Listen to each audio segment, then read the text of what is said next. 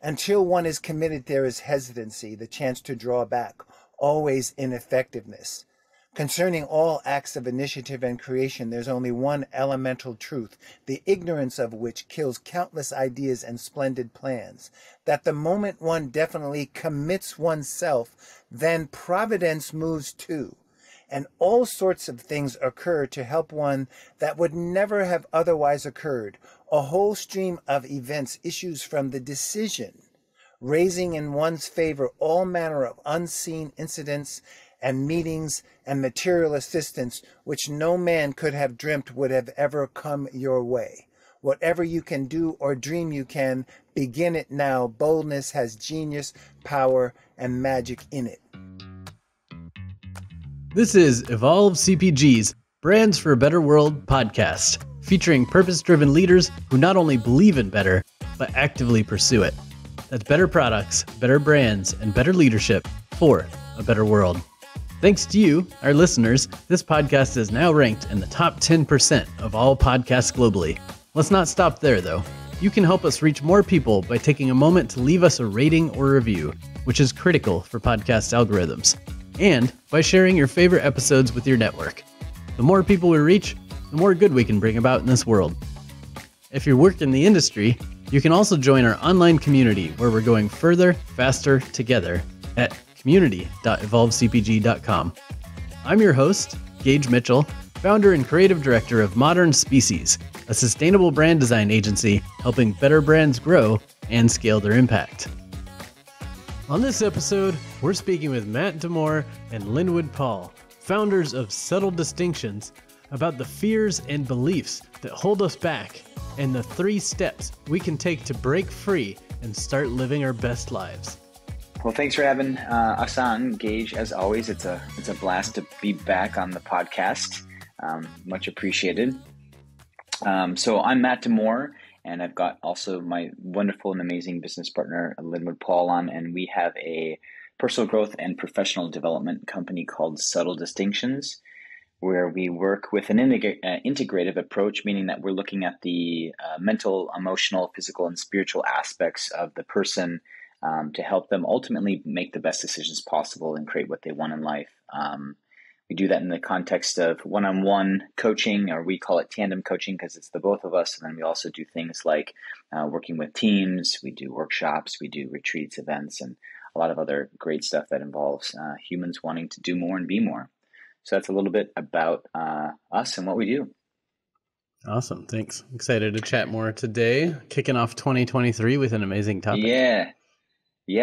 So it's this is the time of year where typically we see a lot of people wanting to set New Year's resolutions, do things differently, and that includes, for the most part, I would say the top 3 are going to be around people's health overall, eating better, exercising, things like that.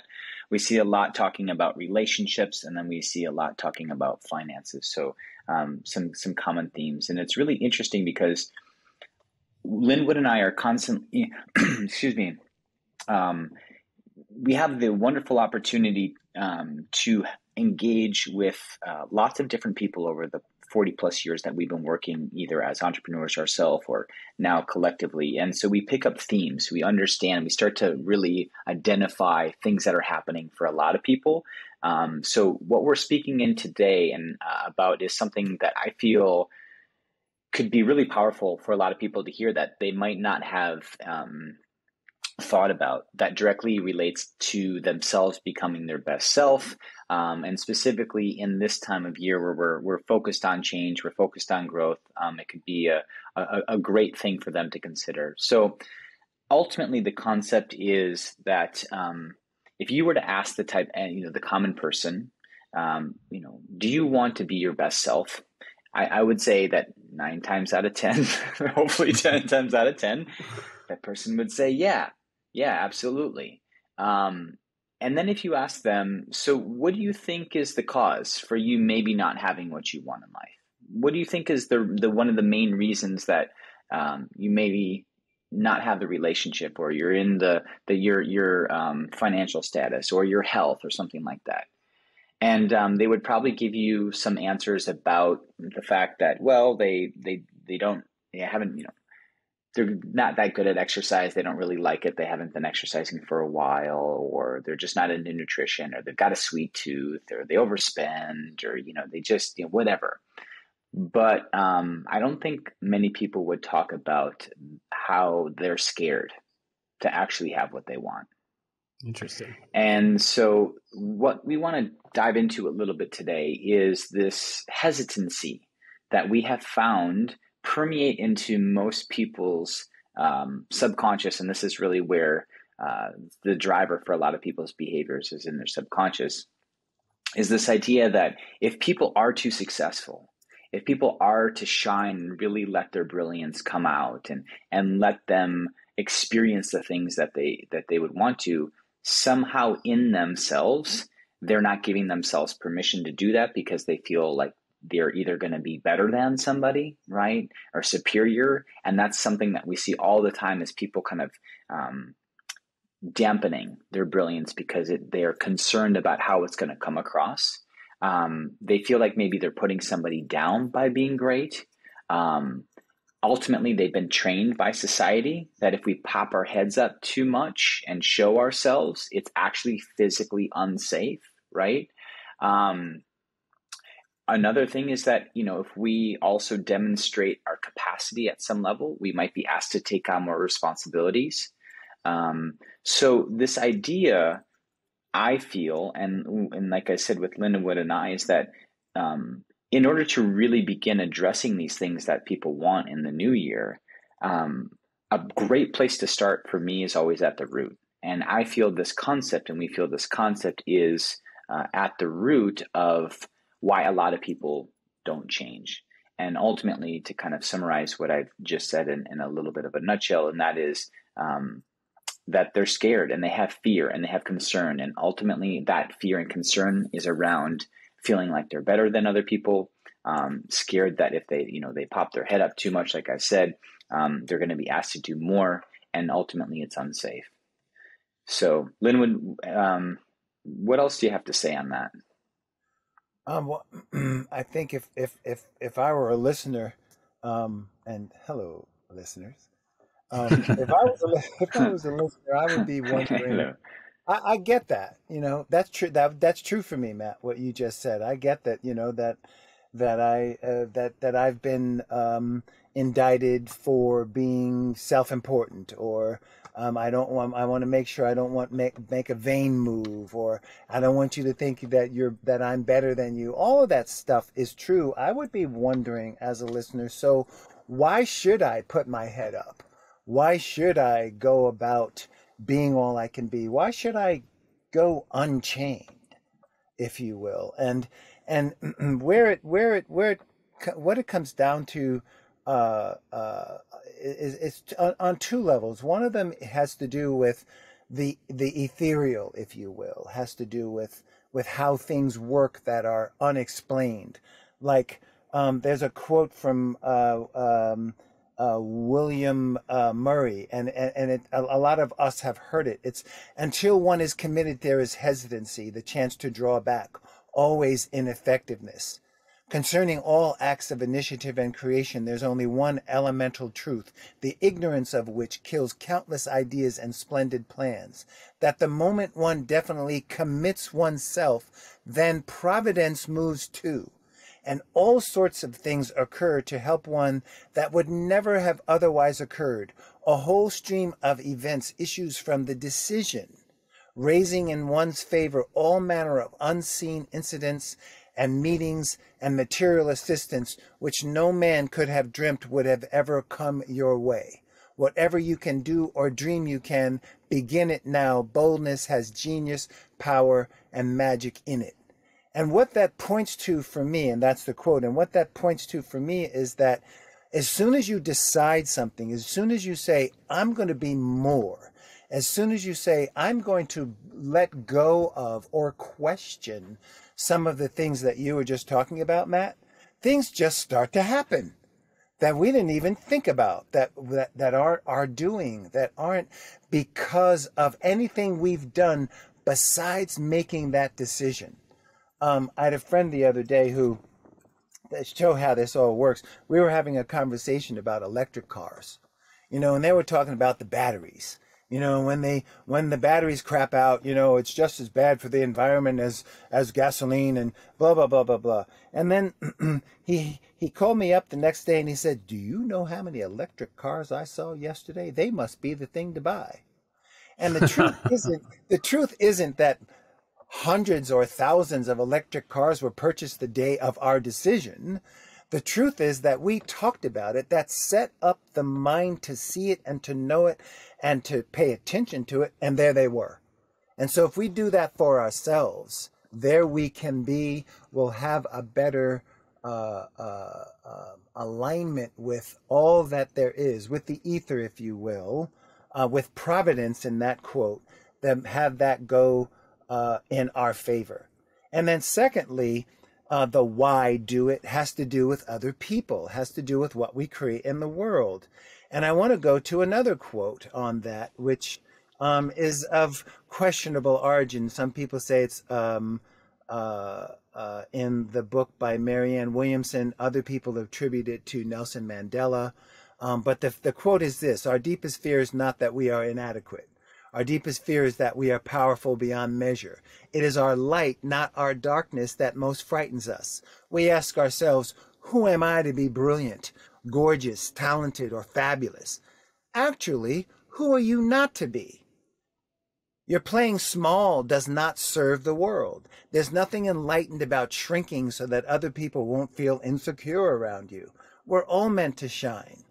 We were born to make manifest what is inside of us. It's not just in some of us, it's within everyone. And as we let our light shine, we unconsciously give other people permission to do the same. As we are liberated from our own fear, our presence automatically liberates others." And so there's two frames there. There's the ethereal frame. There's the things that we cannot explain being set in motion because we have decided to be unchained. And then there's what that impact has on other people, which is what so many of us are looking to have an impact on. Wow. For a second, I was going to say, wow, you pulled both those quotes out of your head, but I'm hoping / assuming you were reading something there, because those are some great quotes. Because part of Matt and I's unchainedness as a partnership in Subtle Distinctions is that we spend and it used to be an inordinate amount of time planning and designing what we were going to present, and more as we go on, and part of why we enjoy these conversations with you, Gage, and your community so much is because we're musing. We're talking about things that we have found to be so true that they really don't require research, because the research has been our experience of each other and life and our business and our clients and people in general. I just wanted to come to today with some things that people could find, those two quotes that they could find and, do a Post-it note or take a line from as they're complete with this podcast. Nice. Love it. One of the things that came to mind as you both were talking is you hear this described sometimes as people being afraid of success. And that on the surface sounds ridiculous, because I imagine if you asked almost anyone if they're afraid of success, they would say, "What? Absolutely not. I'm striving for success. I want success. I have success," or whatever. But as you both describe it in each of your unique ways, I think it kind of sheds more light on that. It's not necessarily afraid of the idea of being success. It's afraid of all the other stuff that might come with that success, of, like you're saying, standing out from the crowd or being attacked or getting bad press or making other people feel bad, or maybe it's, reaching a height, like imposter syndrome to some degree. Like you have this level of success and you feel like constantly like you're going to fail in any moment and people are going to find out that you're a fraud, or, there's so many things surrounding success that people are afraid of. It's not the success itself, it's everything that comes with it. Just like a celebrity, a young actor maybe wants to become famous, and then as soon as they've got paparazzi taking a picture every time they're eating a burger with ketchup all over their face or whatever, they're all of a sudden wishing they weren't famous, you know? So I think there's stuff that comes with achieving things that we want that aren't as ideal, but we can't let those things hold us back from unchaining ourselves and becoming who we are, right? Absolutely. What's the first thing that people hear? What's the first thing that people say when somebody talks about winning the lottery, Gage? That everyone's going to be asking them for money. I won't even know who my friends are anymore. And then the second one they talk about is all the taxes. It's the same. It's the same mechanism in play. Yep, absolutely. So let yourself win the lottery. Just don't tell anyone. Let yourself win the lottery. Play. Well, you know what we're talking about today, Gage, is play. Buy a ticket. Yeah. Buy a ticket to the game. You know, you're here. Be all you can be. Go Unchained. That's buying a ticket. That's anteing up in the game in a way that Providence will kick in some things that you never thought about, and other people will. If enough of us were to do that, that would be the new way of being. Because a lot of this came from habit and patterns, right? A lot of people playing small. That's kind of the way to be, the way to go, to be in the in crowd. You don't want to be on the out crowd because you're too much. Yeah. And so, Gage, for everyone who's tuning in, I guess I want to give a little bit of like some how-tos for some of this stuff, and retrace the steps back a little bit, if that's okay. And that is a cool place to start is always to understand what your belief system is. Some people have a stigma around this word, but I like it because people know what it means. But what's your story? What's your narrative? What are you telling yourself around the concept of success? And for me, I would say to a person who's wanting to understand why they have what they have is great. So what is and has created how you think about certain things, i.e. success in this case, and sit down and contemplate and be like, well, you know what? It's really interesting because when I was 7, I remember that, when I was really excited about getting a ribbon at the whatever award, something happened and it just like didn't feel good because I was, shut down by, so-and-so. Oh, wow, great imprint. That's called a seed planted. That is now growing for the rest of your life.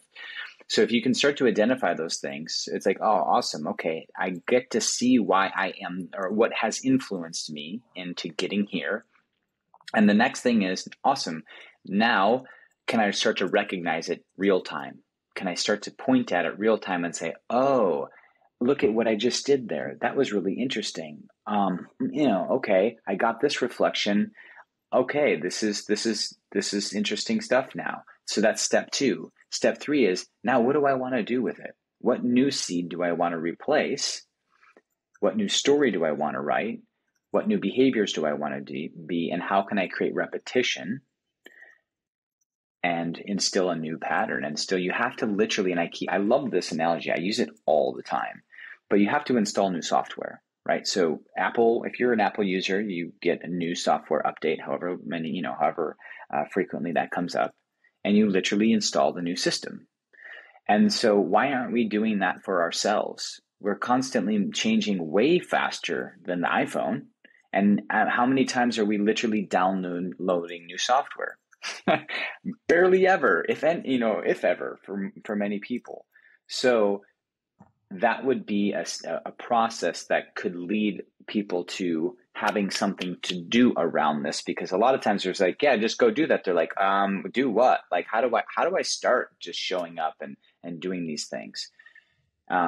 So that could be something that could begin having, creating a connection to the concept and also seeing what they can do differently going forward to create what they want. Yeah, I'm a big framework nerd, as you both know. So I like this kind of 3-step process. I wonder if some people might be asking though, okay, well, how do I understand my belief system? Like, how do I dig into that narrative? Do you have like 5 questions or a series of questions or something like that you like to ask people to pull that out of them? Yes. Well, I shouldn't say I don't have it off the hand, but here's my response to your answer. One is have them connect to either 3 or 5 people who they feel love them and care for them deeply and know them the most, and ask them what they think their story is on that topic. So for me, I could go to Linwood and I could say, hey, Linwood, tell me my story around success.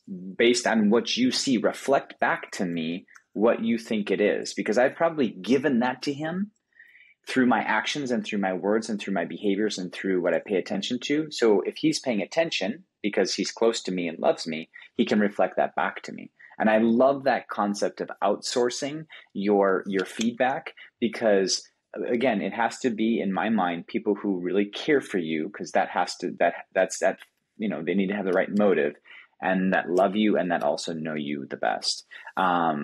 So I would say that would be a good place to start. You can also break it down and just, write down any associations, right? So for example, some people think money doesn't grow on trees, right? You always hear certain things like that. What sound bites are you telling yourself?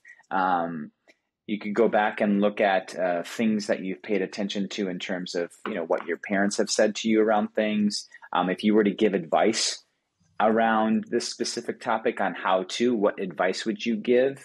And that typically would show you to yourself what you think about that and how you go about doing that. So almost just reverse engineering a lot of it. Yes. There's a whole bunch of folks who give way better advice than they take. So it's not that it's not in there. It's just not going on with me. I want you to be big. I want you to be unchained. Oh my goodness, yes. But me, I'm gonna do a little something less than that and the word is because it's safer. Question. Another answer to your question, as it occurs to me, Gage, is to ask yourself, what safety are you continuing by what it is that you're doing and how it is that you're playing. It's a safety game. It is something that I say a lot, is that our nervous systems are always detecting and seldom aware. And what the job of our nervous system is, of course, is to keep us safe. And so we're detecting, is this safe? Is this risky? Is this safe? Is this risky? What's going to happen if I do this? What's going to happen if I don't do that? And we're just not paying attention. So part of it is to pay, as odd as this sounds, and we've said this over the years, pay attention to what you're paying attention to. There's a lot of truth and there's a lot of information in just what you're paying attention to. And the other example, it was the electric cars. As soon as you put something in, that's what you're going to see. That's just how the mechanism works. So pay attention to what you're putting the mechanism to work to see, and ahas will come from it. The other answer that I have to your question, Gage, is to do what it was that we did for this podcast, which is to find out, to discover some notable quotables. Because there are some things on two levels. The one level is, we have what Matt we called imprints and seeds. Those imprints and seeds are quotes. And if we can think about them, like Matt said, money doesn't grow on trees. No good deed went unpunished. There's all kinds of these bits and pieces that are floating around that we go, aha, yeah, I believe that. And we keep it. I'm pretty sure it was Brad Blanton in his book, Radical Honesty. He said, it's really interesting that people will ask you the question, where did you grow up? As if it only happened once. I think that's incredible. And as Matt said earlier, which I absolutely love, and I've never heard him say before, we're changing faster than the Apple is changing. And they've got an Apple 15? So we've got a lot of catching up to do in terms of versions of ourselves to bring to the world if we're going to just keep up with the devices that we're holding in our hand, and which we would not keep in our hand much longer than the new version comes out. Yeah. I love this idea of thinking about the different versions of ourselves. And I've sometimes used that in the version of your life. Like maybe you were on a version 3 of your career path, or maybe you're on version 5 of places you've lived or something like that, but to think more about yourself as a human and where you are in your evolution, considering that not just a couple milestones that change you, but every little decision you make, every new person you meet is inputting something, and that's creating a new bit of software that you can use to move forward. And that's fun. Absolutely. And I to think of that way, I'm going to have to just get over my fear of installing new software on my actual computer, because every time I do that, it breaks 3 other applications I have on the computer, and then my peripherals don't work, or, whatever is going on. But with humans, we don't have to worry about that, because we don't have USBs plugged into ourselves yet. Yeah. Well, we might have to worry about old news or old ways of being not working anymore, or old programs. New system kind of putting a hitch in the giddy up until we figure it out. There's no doubt that may happen, Gage. And the good news is that when it comes to installing a new operating system in a computer, that operating system has been designed and created and been brought to your attention, and maybe even automatically updated by other people with their expertise on the matter. Today, we're talking about your expertise on the matter and an operating system that you determine, that you decide. And that makes all the difference in the world, because much like that book that Matt and I have been talking about for years and years, what other people think about me is none of my business. Suppose it was that, I'm going to do what I do because it feels right for me. Even this is cool. Even another notable quotable. Even Dr. Seuss has been talking about what we're talking about today. When a Dr. Seuss quote is, "Be who you are and say what you feel, because those who mind don't matter, and those who matter don't mind." Nice. I haven't looked for too many Dr. Seuss quotes, but now I want to look more up. Right? Yeah. So you might have a different direction you want to go for the next step here, but continuing on in our framework journey. So I think those are some great notes on step 1, understanding your belief system or your story, your narrative around this idea of success. But step 2, start to recognize this story in real time. I think that's fairly self-explanatory. Once you bring it to mind, you're going to automatically see it more regularly, just kind of like the pop-out effect that Linwood was talking about before. Once you think about electric cars, you're going to see them everywhere. So once you think about your habits, you'll start recognizing them more.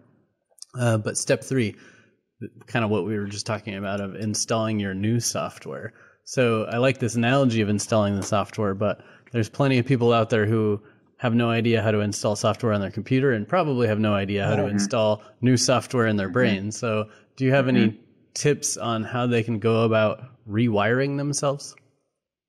Yeah, I've got a bunch. We'll start with a few. One is going back to the outsourcing thing. And this is what I love, because this is very practical stuff. So the first step is, if you create a success buddy, and a success buddy can be somebody who you can let them know what you're trying to achieve in the specific topic that you're working on. Hey, Linwood, so here's what I'm trying to do. I'm actually trying to install a new program around my concept of abundance. And if you ever hear me speak into or infer or do anything that would not necessarily be into that direction, would you be willing to reflect back to me that this is what you see me doing, so I can catch it, and then we can work through it together, so I can understand how to replace it with different words, with different thoughts, and with different actions? That's a really, really, really good one. It also creates an accountability buddy in that sense.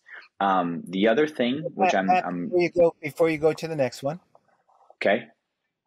And so, a lot of folks have used that phrase, accountability partner. And usually that's kind of punitive, right? They hold your feet to the fire and they call you out when so-and-so and such and such. When really what we like to do, and we're kind of wordsmithing or playing with words, is use accountability as 2 words: accountability, the ability to account for something. So what this partner really is there for you to do, Gage, is to assist you to assist you in being able to account for what you talk about and what you're paying attention to and what you bring out. So it's not a punishing partner or somebody who's gonna make sure that you get stuff done. It's somebody to help you build the muscle of being able to account for what you're up to. Because all too often when people start talking about, like, here's another one of those notable quotables, the forest from the trees, all too often we are the forest and the trees in that sense that we don't even see and notice what it is that we're seeing and noticing. So that's what we mean by an accountability partner. Okay. So more like a spotter at the gym than, like you're saying, somebody who's going to reprimand you and make you put $1 in the cup every time you say a curse word or something. Yeah, it's not exactly. punishment. Yeah, it's support. Yeah. Great catch on Because Linwood. who wants to even include, who wants to create somebody like that and I don't want to create anybody like that in my life. Slap my wrist every time I'm good at it enough. All by myself. Yeah. I don't need anybody punishing me when I screw up again. Yeah. Makes sense. The other one that I think is really, really big, and I'll just kind of dive into a few nuts and bolts on this, is through meditation. And specifically, I'll tell you kind of what type of meditation. But so, we've got our conscious mind, Gage, we've got our subconscious mind, and we've got our unconscious. And the conscious brain is the only brain that really has choice. And the other two are really good rule followers. But the language that the subconscious and the unconscious brain use is a different language than the conscious brain uses. We use logic, we use words, there's frameworks. The subconscious really is the main one that I'm going to focus on here, because that's where all this patterning lives, and that's really where the kind of the hard drive, if we're going to keep going back to this analogy, this is where all of our data is stored. And so how there's specific meditations that if people can look up, basically, that allow them to get into their subconscious. And the subconscious loves adventure. The subconscious loves sounds and elaborateness. It loves colors. It loves feelings, all of that stuff. So if you want to go into these meditations, literally take yourself to the place of becoming and continuation, because a lot of times also in personal growth, you're affirming something as if it's happening. But then the subconscious brain goes, oh, great, well, then it's done. Then I don't need to continue this because we've already checked this one off the list. So you have to train the subconscious mind into repetition of becoming. I'm becoming healthier. I'm becoming more successful. So that means it's got a job every day that says, well, I need to be more that tomorrow than I was today. So I got to keep becoming and becoming. So the direct answer would be through meditation, where you can get into these subconscious states by creating these, this voyage, this adventure, this imagery in your mind that has to do with where you want to go, and then literally put in the program that you're looking to achieve in that meditation on a continual basis by evolving more and more and more and more and more. And so that's a really, that's quite frankly, I think, one of the most effective ways to do that, because if we're not really addressing the subconscious, then we're kind of like just taking the weed whacker over the weeds. We're never going in and pulling out the root. But then on the surface level, we've got our success buddies that are supporting us and inserting different languaging and things of that nature. And then just another blanket kind of catch-all is to begin to take care of yourself more. Make sure that you're getting the proper rest, make sure that you're eating high quality organic food, make sure you're drinking a lot of purified water, make sure you're getting sunlight every day, making sure that you're doing this. Why? Because these are constantly influencing and creating who we are on a biochemical level. And without that being in balance, we can't rewire our brain. It's like, it's like we're going to a temple to meditate, but the temple's infested with rats and it's dusty and stuff like that. We have to keep our temple 100% clean if we think we're going to create things that are going to come from here, because it's just, you have to start with the temple. And I'm saying temple in a way that I'm referring to like a sacred vessel of yourself. So lifestyle factors, and a lot of people won't go and be like, wait a minute, it's that basic. I need to, get proper rest. I need to drink really good water, eat organic food, get sunlight, walk my body, eliminate, try to manage stress in order for me to rewire my brain to get what I want. And, it's like, yeah, absolutely. 100%. So I hope those are some practical ways. Yeah, it was a good note at the end there. I've got another one, Gage, from another direction. It's called evidence, to create evidence. And to create evidence, when you talk about accountability, when you talk about any ability, response ability, when you talk about any kind of ability, you're talking about it taking place over time. It's like practice. So the practice of being unchained can include, Matt likes to use the phrase, and I think it's so cool, minimum viable effort. What is the smallest thing that you can do right now in order to create the biggest change? So one of the things you may want to do is to ask yourself the question, what would the really cool me do? If I was unchained, what would I be doing? And it might be as simple as call my mom because I haven't talked to her in too long.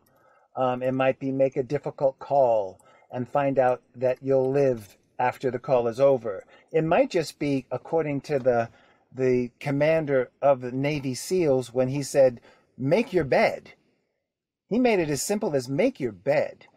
And that's why all soldiers have to make their bed in the morning. It begins your day in a way that a cool person, that somebody unchained, somebody that was, if this would come about for me as I answer that question, how they start their day. And they come back to the bed at night, and it's made, and they go, I did that. And it just starts to create evidence that I am that person, that person is inside of me to demonstrate itself on a daily, and then on a regular, and then on the automatic systems been changed over level. Remember Pretty Woman? That might be going back too far. It was a movie with Julia Roberts and yes, what they call back in the day.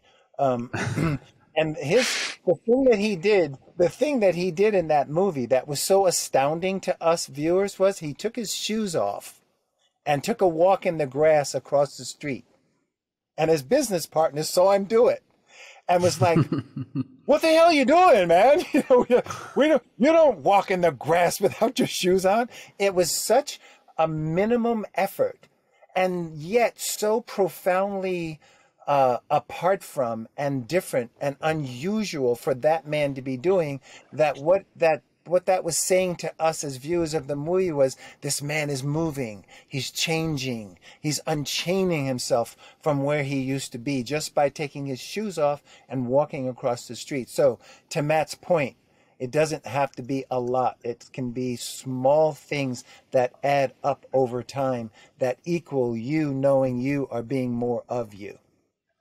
What I love about that too is that it's kind of like the antidote to imposter syndrome to some degree, and it's like the reverse of fake it till you make it, because what you're doing with that practice is you are being the thing that you want to be, even if it's in small ways. You're giving yourself proof that you are that unchained you, so that therefore, like if you're having imposter syndrome of I'm not like good enough, I'm faking it, or like I'm not there yet, but I want to be that person, just find some small ways where you are that person and it adds evidence to it so you don't feel like you have imposter syndrome anymore. That's brilliant. Yeah.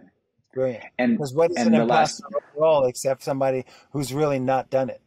Who's right. That's if it's something that you do, it's not an imposter. It's just exactly you, it's you being you. And sorry for cutting you off. And last thing, that's right, no worries. Last thing I got to say on this is someone that Linwood and I worked with a year and a half ago. shared a really cool analogy that I think could be powerful for everyone to hear. And that's, pull the target back. And I don't know if we've shared this with you, but a lot of times when we start to set goals, and just to tie this whole thing up in a bow, and we are taught, there's somewhere along the lines, like this whole fail fast and pivot and all this type of stuff and big, hairy, audacious goals. I think it's kind of messing people up, to be honest with you, because it's training us to not believe in our goals. It's training us to like make commitments that we probably know we're not going to follow through on. And so psychologically, we're training ourselves that what we say we're probably not going to do. And so with all of this, pull the target back. And the analogy that the gentleman that we were working with was, imagine if you're shooting a gun for the first time and you've never shot a gun before, pull the target so it's like 6 inches off the tip of your gun and shoot 40 rounds through the dead center, and then move it back a foot, and then another foot, and then another foot. Don't start with the target back 40 feet and you've never shot a handgun before. Good luck hitting the middle, right? So with this, that's the minimum viable effort. Bring that target so close.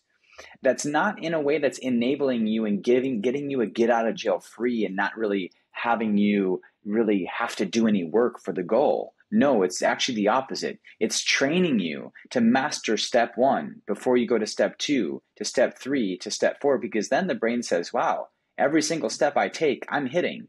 Every single shot I take, I'm putting it through the bullseye. And you go and build. And what does that also do? It turns it into the long game. It turns it into a sustainable behavior that will then turn into something that is ingrained in you forever. But if we start with the target back and then we miss a couple of shots, it's like, well, I didn't want to do that anyway, or that didn't really follow through. And so it forces us to really want it, because it has to happen over time. And, we can flip our mind and we can change, but real change, the stuff that we're talking about here, this is repetition. This is over time. This is the long game. And we all want stuff quick these days. It's like everything is fast. And so this stuff, although we can start immediately, if we really want to see, because behavioral change is not easy if you haven't noticed. People aren't just deciding things and then ultimately being a master at it. Takes them forever sometimes. So that's kind of like my final little share here today is be okay with making smaller goals, because we're not told that anymore. We're told the opposite. And this isn't to say don't dream way past the stars. It's saying you're going to get there, but just take smaller steps. Yeah, I love that. And I think it's a James Clear quote, but maybe it was in Atomic Habits or something like that. But he talks about the idea of just getting 1% better each day, which makes a realistic goal, right? But what people are thinking like, oh, but I'm undershooting, or I'm underselling myself, or I can do more. But 1% better a day is 100% better in a matter of months, and is 37 times better, 37 times better, more growth or whatever over the course of a year, right? So if you started with that goal of this year, I'm going to grow 10x, and you're just aiming at that 10x and you constantly fail and you feel defeated and it feels too big and you procrastinate, then maybe you'll end up 0% better. But if you aim at 1% better and you stick to that every single day, you'll be 3,700% better by the end of the year. Like, that's huge, right? So I think that's a great point, that people don't have to aim too far to grow big. One last little thing. I know I said I was done, but I have one more thing. So this is live. This is live Matty D research coming at it to everybody. And so I came up with this concept maybe like in November. And if it's out there, forgive me if it's not original, but it felt original to me. So I basically was like, I'm not a goal guy actually, which is quite interesting. But I was like, you know what? This year I want to do something differently. And so I came up with the idea that I'm going to make 12 sprint goals for the year, 12 individual sprint goals that I'm going to commit to for 30 days. And so each month has one goal, and that goal can be anything from, for example, I'm going to literally just do this one thing that's been on my personal to-do list at the house. Like, I need to paint my bedroom because I've literally had this bucket of paint in my house for, a year and I haven't done it. So my goal for January is just to paint my bedroom. That's it. Nothing else required. And I can't do anymore. So now I've created and I've brought in the constraint of limitation. Then boom. All right. So now I'm looking forward to what is it? And I mapped out 12 months and I did everything from communication goals to relationship goals, to community goals, to self-care goals, to financial goals. And I have a listening goal for the month of July to be able to listen more than I speak and then journal on what my experience is based on listening more than I'm talking. And so I basically hit all these cool little different things. I've got a nature goal in August to really connecting with nature more and what that looks like. So a concept for everybody could be, and I would love to hear everyone's experience if they decide to try this, but break it down into chunks too. So that's me pulling the target back. It's actually and then throwing the target away after a month, right? And just playing around with how you can be successful. Because 12-month goals, I'm going to do this for 2023. That's like a long ways out. That sounds like a Tim Ferriss book. And I feel like, I don't know if you're documenting that journey, and I don't want to add extra pressure to this because I know the whole point is to keep it small, but that sounds like a book. That sounds like something Tim Ferriss would write, but maybe it's a Matty D book of I did one thing a month and here's what it turned into in a year, whatever, something like that. I think that's cool. Well, I like the terminology sprint goal because it's short, it's sweet, it's hot, it's over. It's short, it's sweet, it's hot, it's over. And the compounding interest of the different components of it is what makes it big, hairy, and audacious if it were to be brought up all at one time. Sprint goals. Never thought about that, Matt. That was beautiful for me. I'd like to post up on a sprint goal that I have for this month because of that. And that would be, I was reading some, and this was really unusual for me. I was reading some Mark Twain yesterday, and came away with a quote from him that is going to set up my sprint goal. My sprint goal this month is to give myself more self-approval. Because Mark Twain said, I was reading yesterday, a man can't be comfortable without his own approval. So that's my sprint goal for the month, Matt, is to give myself more approval, is to do things just because I want to and because I think they would be cool. That's it. No other reason. Wow, that would be, based on what I've been trained to by my family of origin, that would be huge because everything that I was ever taught was about being what my grandpa called conferred upon. You know, when you look at all of our degrees from colleges, it all says, the Regents of the state of New York has conferred upon, and therefore I have the right to say that I'm this or that I'm that. I'm going to confer upon myself. Thank you, Matt. That's beautiful. Yeah, absolutely. And we got so many great quotes in this episode. I'm excited to see them all in the show notes here. And I just want to call back again to a note that you made, Matt, about taking care of your physical self with food, water, sleep, and stuff too, because I think I wasn't thinking that way when we were talking about rewiring yourself. Obviously, that could be an individual goal for someone is to get healthier. But even if your goal is to learn more about a subject or, listen more or whatever, that physical side is super important, because if you are hungry and you haven't slept and you're thirsty and whatever, how good are you going to be at listening at that moment? How patient are you going to be with other people? How well is your brain going to work if you're trying to learn a new subject? It's not, right? There's even been studies that of court systems, and if your session or your verdict or whatever is coming out before lunch when the judge is hungry, there's a much higher likelihood that you're going to get some bad outcome from it. But if your sentencing is coming after the judge just ate, they're more lenient. Like, there's been studies on this kind of stuff that prove that. Same thing with the medical system. There's a period after all these medical students get out and they're doing these, I'm spacing on the word right now, but they do these sessions where they go in residencies and they try out different roles and stuff and follow doctors around.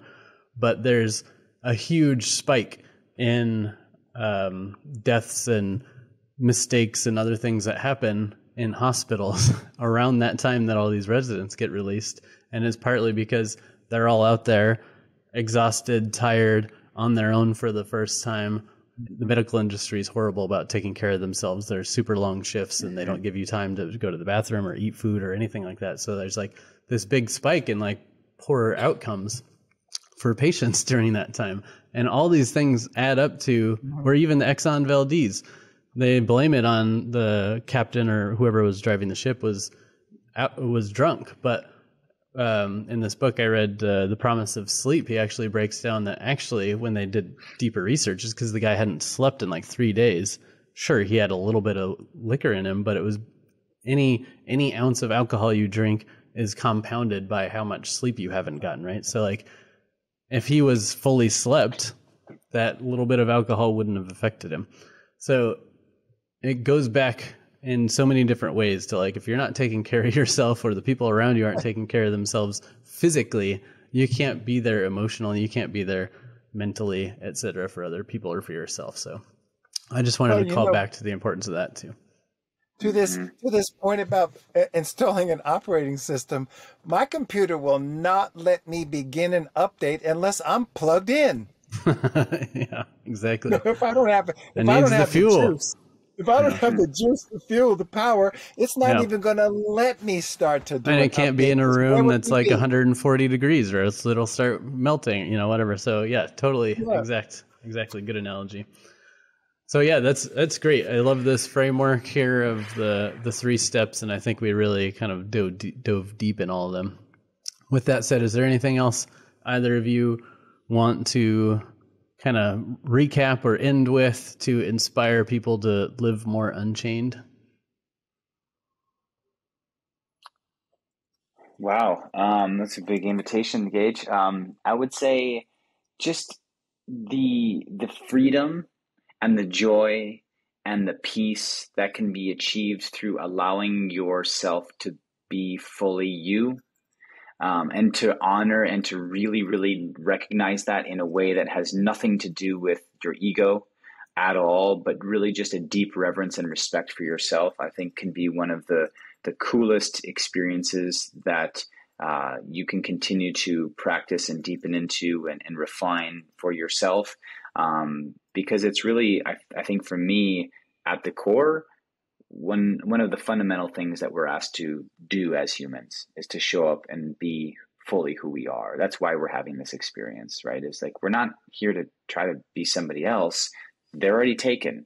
You came here, as you, and I came here as me. So why don't we just do ourselves in that way? Because everyone else has got their own program and we've got ours to do, right? And so I think the feeling that you can experience is absolutely just drowns what the perceived fears are of doing it. And when you can just bust through and you can go for it and you can just sit in the uncomfortability of whatever it is that's keeping you from what you have, I think there's so much value in that. And then ultimately, it will get easier and easier over time as you can have a different relationship with all of it and you can really work with it. So those are my closing words. And I'm gonna close with this, Gage, since I've been on the quote kick today. Yeah. Man. I'm gonna quote. Let's see. Oh man. I like how he just has a database in his head. I got it. I'm gonna quote Mr. T. And Matt knows this one. I'm going to quote Mr. T from another one from back in the day when he said, "Be somebody or be somebody's fool." Nice. Was that from A-Team?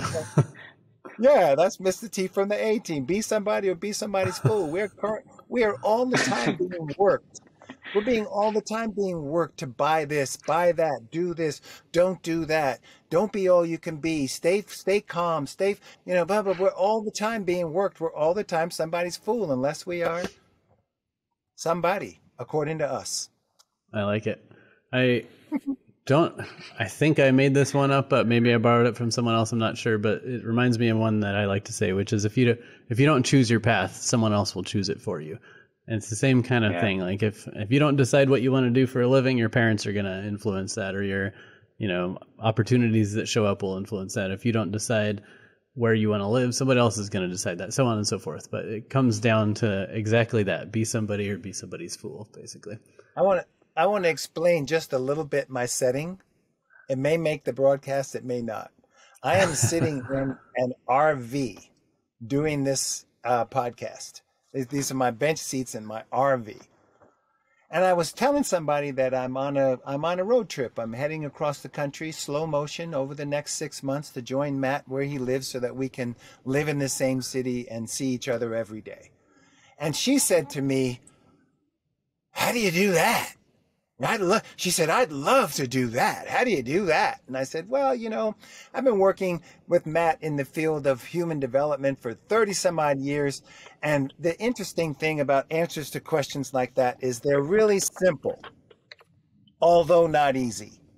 And my answer to your question, you may like or not like, but it is this: choose to."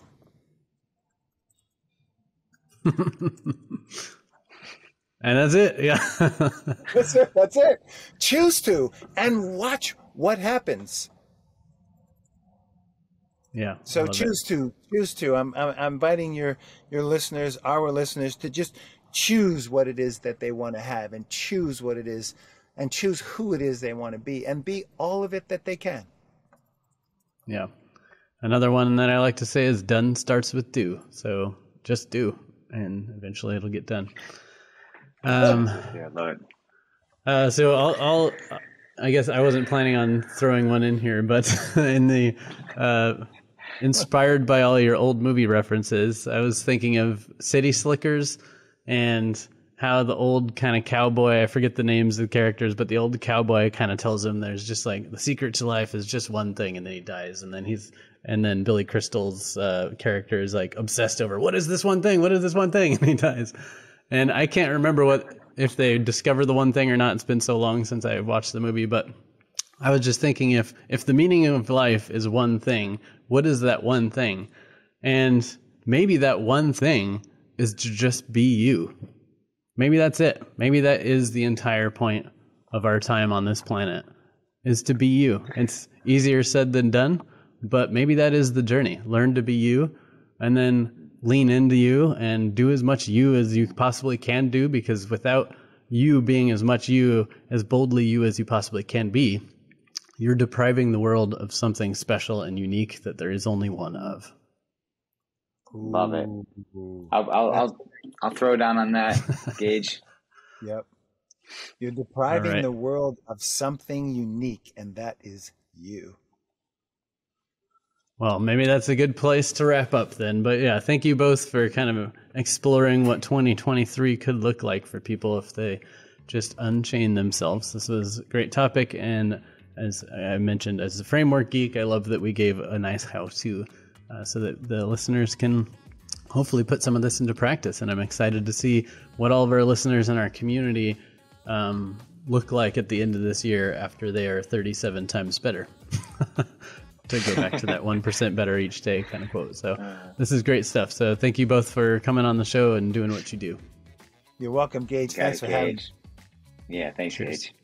Thanks for listening. If you'd like to learn more about Matt, Linwood, or Subtle Distinctions, go to subtledistinctions.com. Subscribe to our podcast and YouTube channel for more innovator interviews, expert advice, and leadership discussions. If you like this episode, leave a heart, thumbs up, or review, and share it with your colleagues. As an ever-evolving show, we also love feedback, so send us your thoughts or ideas for who we should talk to next to evolve@modernspecies.com.